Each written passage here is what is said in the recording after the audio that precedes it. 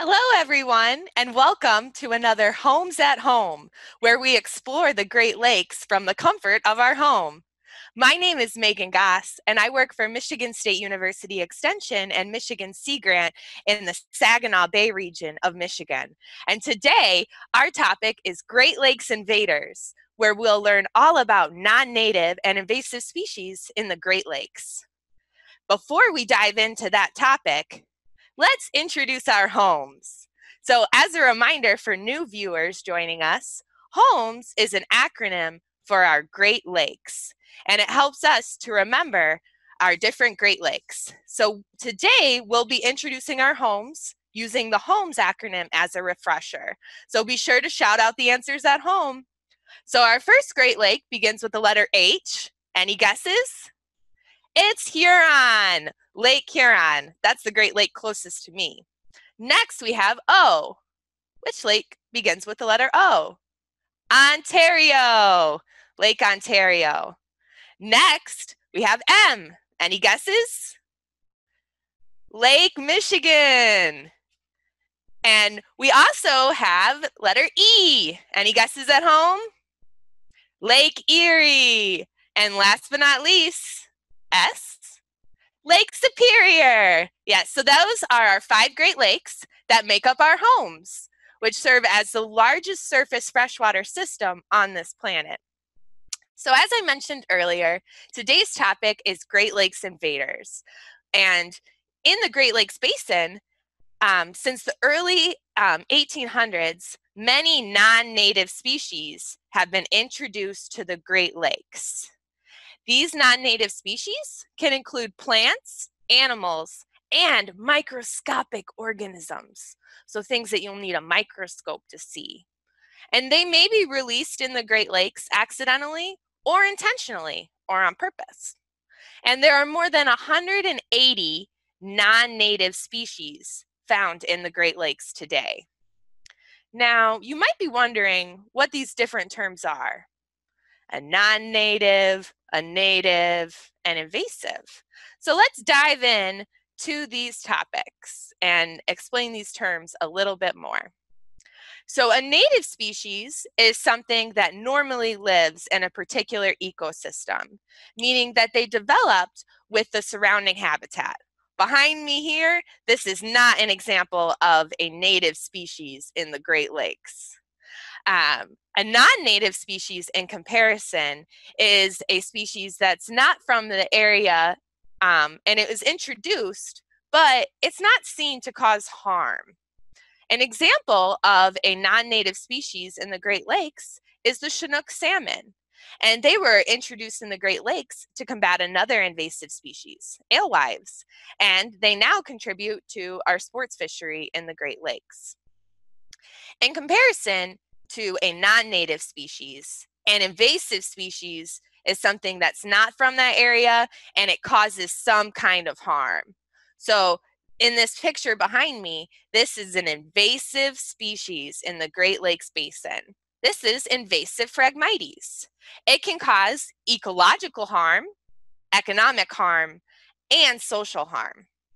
So behind me here, you can see how invasive species can grow in really thick monocultures, which means that there's only one type of plant in that area. So in this photo behind me, you can see there's a lot of Phragmites growing in a really dense area, and it doesn't allow for other plants to survive.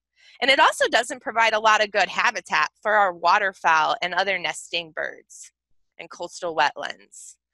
And some invasive species can be really aggressive, thinking about rusty crayfish, and they can take over habitat and other food sources. They can also prey on other native species. There can also be a big biodiversity loss. As we learned in last week's Homes at Home, our invasive species can impact our biodiversity, which is really important for the health of the Great Lakes. And biodiversity is just all the different forms of life that can be found in an area. Invasive species can also cause an economic impact.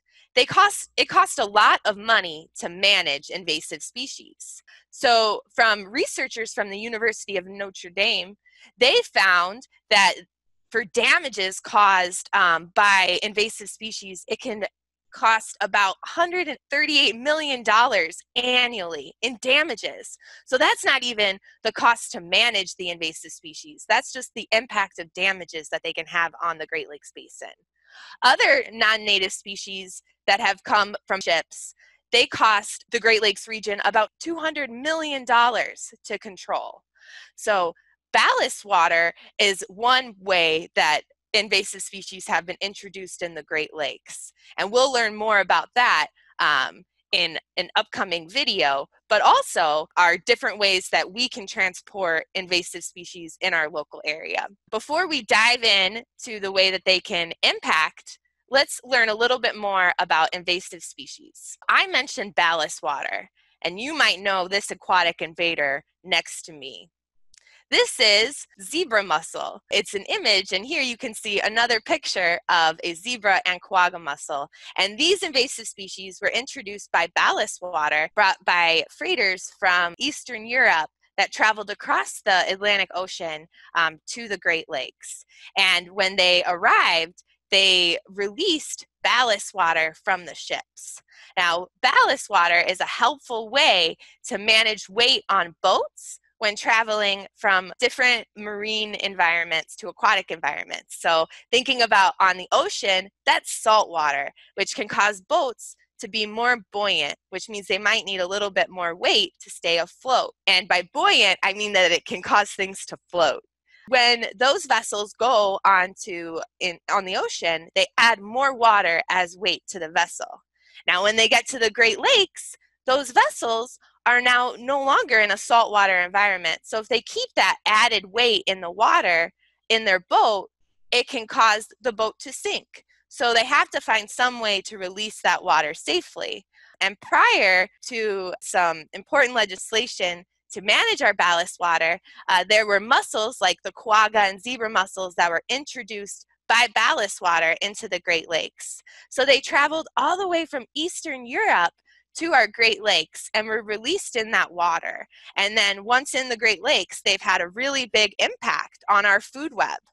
So these mussels, they are filter feeders, and they can grow to be about 2 inches long, but each mussel can filter about 1 liter of water a day. And while they filter that water, they eat plankton, which is an important food source for fish in our Great Lakes. These mussels can also clog water intake pipes and impact the ability for water to flow easily. And those water intake pipes are really important because they serve as a way for us to get fresh water from our Great Lakes for drinking. And it costs a lot of money to manage these invasive species. Another invasive species you may be familiar with is this one next to me now. Has anyone seen this invasive species before? This is a sea lamprey. So sea lamprey were introduced in the Great Lakes when we changed St. Lawrence Seaway and opened up passage for boats to be able to travel into the Great Lakes and open up the Great Lakes for commerce. With sea lamprey, they can have a really big impact on our fishery in the Great Lakes.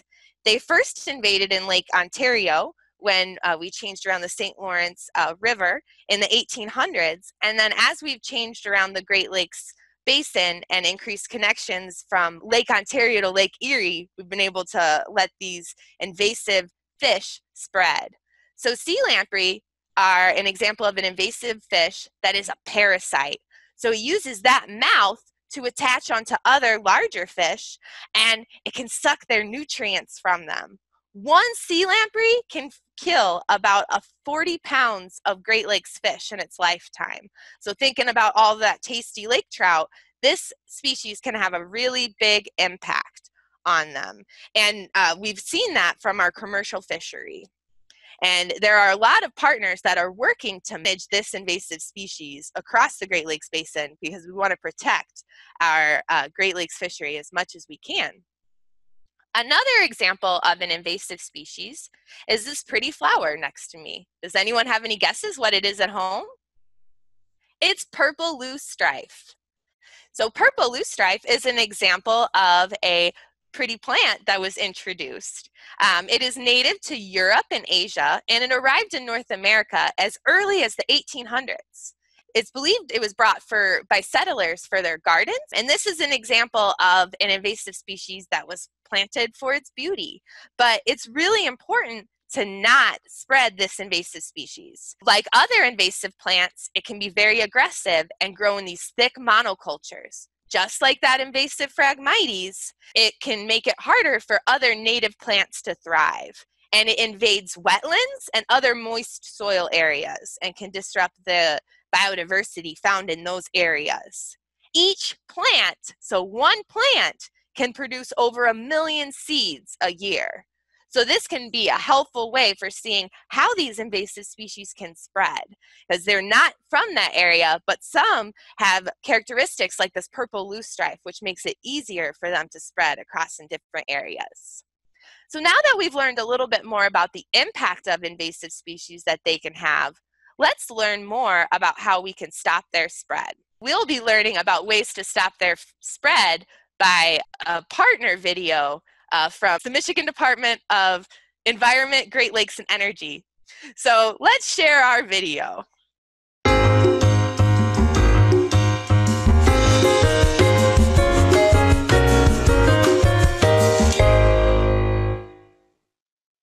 Hello, my name is Tom Alwyn, and welcome to another video in the Invasive Species series. Today we'll be talking about how invasive species spread, and I'll be giving you some information on what you can do to ensure that you're not spreading invasive species.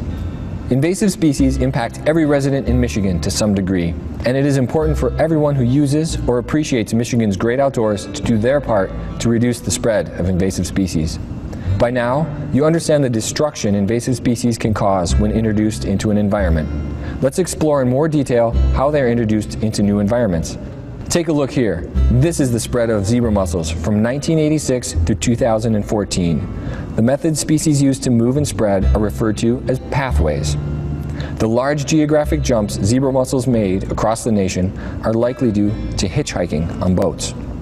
Invasive species can spread using the same methods that native species use. They use immigration, they can use wind dispersal, or they can attach to other animals, known as hitchhiking. Aquatic species use hydrologic connections to move around, including flowing rivers, streams, and more. But most importantly, people move invasive species around, whether they mean to or not. Invasive species can be spread by misplaced good intention too. Examples include a neighbor sharing a shrub that grew well in their yard, or someone releasing live pets or bait into the environment, thinking that it's the humane thing to do. These good intentions could actually be introducing an invasive species. This can be especially harmful if the animal or plant has a competitive advantage over native species. This includes animals used in classroom studies, pets and garden plants, and live fishing bait. An excellent example of what can happen comes out of Wisconsin. In 2009, red swamp crayfish were discovered in 2 ponds near Milwaukee. It took 5 years and hundreds of thousands of dollars to eradicate them. While the source of the crayfish is unknown, it's believed that they either escaped or were released. Many of the pathways for invasive species to spread are directly connected to human activities. If you love camping or spending time by a bonfire, it's important that you use firewood from a local source. Here is a photo from P.J. Hoffmaster State Park on the Lake Michigan shoreline, after approximately 200 oak trees had to be cut down due to oak wilt, an invasive tree disease. The disease likely came to the park on firewood brought in from another region by campers. When you leave a site, take a moment to inspect all of your gear, clothing, and pets. Look for seeds, dirt, and mud, any plant material, standing water, and live animals. If you find anything, clean it off before you leave the site. It could be an invasive species. In this video, we've learned that invasive species use numerous pathways to get to new environments, and that preventing those introductions is essential. To learn more about invasive species, please visit michigan.gov/invasive species. The site provides information on invasive species specific to Michigan. There you can also learn about laws, permitting, grants, volunteer opportunities, and more. So remember, even if an invasive species is widespread, it doesn't mean that it's everywhere. So please take care to ensure that you're not moving invasive species. Thanks for watching. So thanks to our partners for that great video that's highlighted the different pathways for invasive species to spread. So to reiterate some of those pathways, we wanted to highlight ways that you all can stop the spread of invasive species. So from Play, Clean, Go, you can stop invasive species in their tracks by removing plants, animals, and mud from boots, gear, pets, and your vehicle. You should clean your gear before entering and when leaving a recreation site. And when visiting different natural areas, be sure to stay on designated roads and trails. And then, like in the video, be sure to use certified or local firewood or hay. In addition to invasive species that can spread on land, there are also aquatic hitchhikers that can spread in our water sources. And you can take a pledge to stop these aquatic hitchhikers. And ways that you can stop the spread is by cleaning all watercraft and equipment. This watercraft can include canoes, kayaks, motorboats, stand-up paddleboards. It's important to remove visible aquatic plants and mud before leaving the water access site. You also need to drain water from the boat, bilge, motor, and live well by removing the drain plug. This is really important when thinking about ballast water and how water can transport aquatic hitchhikers, thinking about what we learned about the impacts of zebra and quagga mussels. It's also important to dry everything at least 5 days before going to another body of water. If you need to recreate before then, be sure to spray and rinse your equipment with high pressure water and or hot water if possible. You can also reduce invasive species by not releasing pets or animals into the waterways. With the Reduce Invasive Species Pet and Plant Escapes, or RIPPLE, you can learn why it's important to never release plants and animals from aquariums into streams and rivers.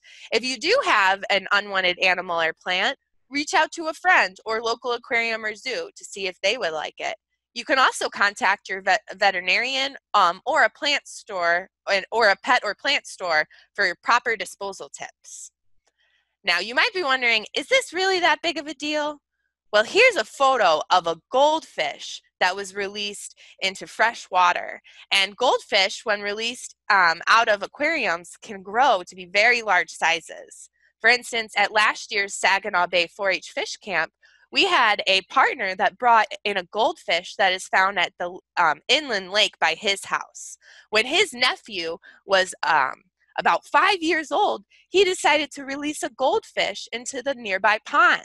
And that pond was really great for other types of bluegill and great fishing for that. But now it's mainly a goldfish lake. So those goldfish have taken over the habitat, and they brought in that goldfish to show why it's important to never release pets from your aquarium. You can also contribute data and help us better understand invasive species by reporting them with the Midwest Invasive Species Information Network.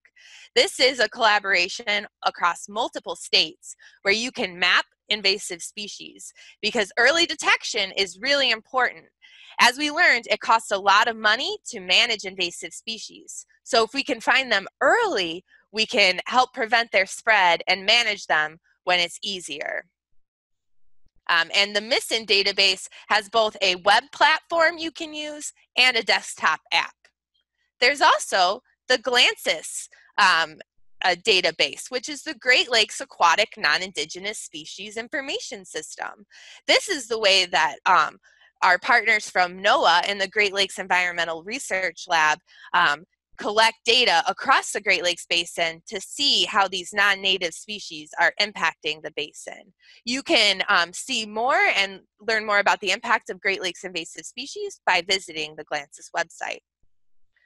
And as we learned in last week's Homes at Homes, you can also use iNaturalist to map invasive species.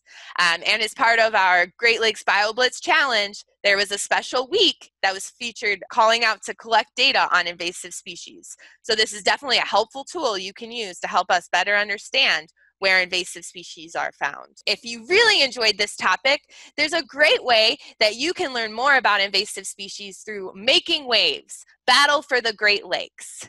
This documentary is available for free to rent online today, April 21st, and tomorrow, April 22nd, which is Earth Day. And you can access this two-part series for free by using the promo code Earth Day. Now, if you're not sure if you want to check out this video, I'll show you a cool trailer that'll help you see why this documentary is something really cool and worth checking.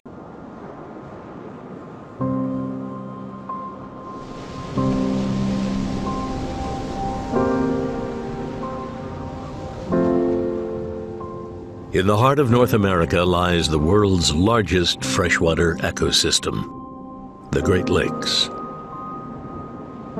Over thousands of years, the lakes developed a rich and unique ecosystem. But within decades of settling their shores, we began to destroy it. Deforestation, pollutants, and overfishing have taken their toll. But biological pollution through invasive species could be the worst threat to the lakes yet. People stand on the bluffs overlooking the lake, and it looks gorgeous. And it is gorgeous. But what's going on underneath the surface is a totally different show. It happened with lightning speed and caught everybody off guard. Not only are they throughout the system and affecting every habitat, they're self-perpetuating. We can't turn them off like we can turn off some of the chemicals. Now, many of them are below the radar. People don't even really know they're there, even though they're having a huge impact on the ecosystems of the Great Lakes. It's drastic. It's changed the way the lakes function. Follow scientists and researchers as they fight to prevent a biological takeover in the battle for the Great Lakes.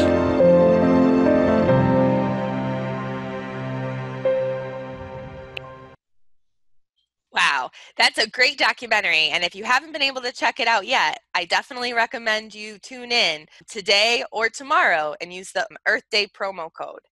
This video is also available at any time by visiting Making Waves, but there will be a rental fee. Now, it's time to announce our challenge. So today's challenge for our Homes at Home series is, first and foremost, stop the spread of invasive species.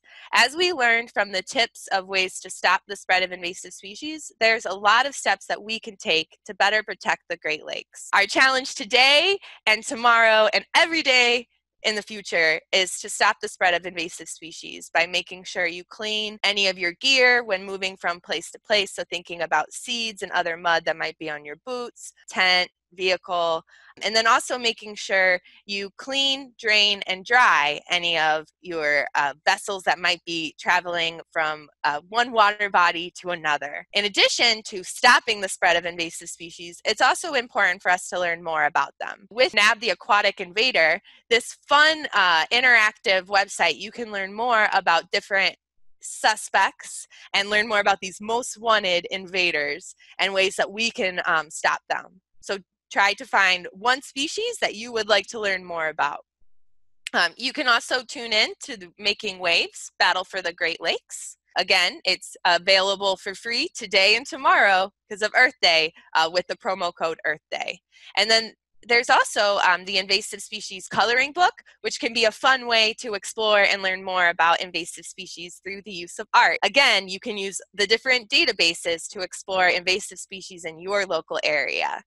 So with that, I thank you all for joining and learning more about invasive species here in the Great Lakes. And now I'm happy to take any questions that you might have related to Great Lakes invasive species. Hi, everyone. My name is Cindy, and I work with Megan at Michigan Sea Grant, and I'm in my home in Lansing. We've gotten a couple of questions in already that I want to share with Megan. One is, what invasive species has hurt the Great Lakes the most, Megan? Well, there have been a number of different impacts. So I think it's hard to catalog what those different impacts can be. It just really depends on the focus that you're looking on. And I want to note that I am not necessarily an expert in this. I do think that the impact of the zebra and quagga mussels has been very far-reaching, thinking about the impacts that it had on the food web, and then the impacts that it had on fish, thinking about different types of impacts that it had on the access to plankton in the food web, and then also thinking about water intake pipes and how it clogged those pipes. And it costs a lot of money to manage. But there's also other invasive species like Phragmites, which cost a lot of money to manage as well. So I think it's important just to think about it collectively, as it's not just one invasive species that's causing an impact. It's a lot of them that are causing an impact, and that impact can be varied depending on where you are and what can be found in that local area. Yeah, that's a really good point. Are there any invasive species that have been completely removed from the Great Lakes? It's really difficult to completely remove an invasive species once it's been established. There are examples of invasive species that have, over time, they're still considered invasive, but they aren't considered to have as much of, they aren't considered to have as, I guess they've been accustomed over time. So thinking about earthworms, for instance, those are actually an invasive species, and they do have a big impact, but they're not native to North America. So that is one example of a species that has been here for a long time, but you don't necessarily think of it as invasive. So I think it's more of their context changes, but it's not necessarily that you're going to eradicate them completely once they become established. And I also think that sea lamprey has been one of our success stories in the Great Lakes, because while we haven't gotten rid of sea lamprey, through the efforts, a lot of efforts of a lot of people, we've controlled the sea lamprey so they aren't devastating the fish species as much. Definitely. And that is a big part of the management. It's not completely removing a species, it's managing the impact and helping to lower that impact. So the management strategies for sea lamprey is an excellent example of that. I think we've got time for just one more question. And are Asian carp considered an invasive species? Yes, they are. And that is one that you want to be on the lookout and stopping Asian carp from entering into the Great Lakes. And there are different species of Asian carp. So the two that are of most concern are the big head Asian carp and then the silver Asian carp. So the big head, they can eat a lot of food. And thinking about the impact that that could have on our food webs in the Great Lakes, we're really hoping to keep that type of fish out of the Great Lakes. And then silver carp, you may have seen videos of them, and it was actually included in the Making Waves Battle for the Great Lakes. But that is the fish that when it hears the vibrations of motors from boats, it can actually jump up into the air, and that can cause hazards for boaters. So thinking about, if you enjoy going out fishing, is it going to be that enjoyable when you have a fish that can jump 2 to 3 feet up in the air? And it can even cause impacts, thinking about hitting people in the head and the hazards that it can have out on those waterways. So it's definitely something that we need to keep out of the Great Lakes. And there's a lot of groups that are working together, both at the state, federal, and in international collaboration, thinking about working across the United States and Canada to control and stop Asian carp from entering the Great Lakes from the Mississippi River Basin. Thank you, Megan. It's really interesting to learn about all the things that people are doing. Remember, we're going to be here again on Thursday, same time, same link, with our Homes at Homes, and also next week. And we're going to continue to learn about the Great Lakes. If you've missed any of our previous episodes, you can find them at our Michigan Sea Grant website at www.michiganseagrant.org. And don't forget, tomorrow is Earth Day. There's so many exciting things that are happening to celebrate Earth Day, even though we can't go out and do some of our trash pickups as a group, we could always do those on our own, in our own walks or in our own neighborhoods. And please be sure, take an opportunity to watch that Making Waves movie. It's fantastic. So thanks again. Please be sure to come back on Thursday. Bye-bye. Can't wait to see you then. Bye.